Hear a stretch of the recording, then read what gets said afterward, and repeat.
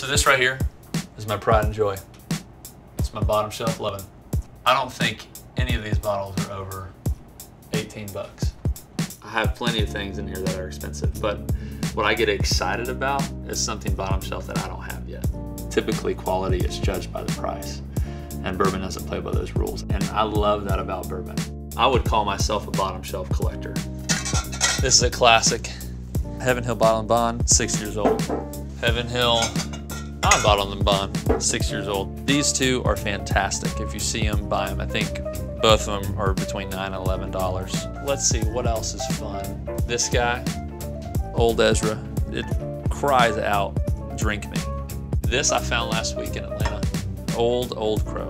I haven't opened it yet. I'm waiting for a special occasion. I'm so excited about it. They just taste good. And I love the labels. I'm a big label guy. I'm a sucker for good marketing. This is what American history to me looks like.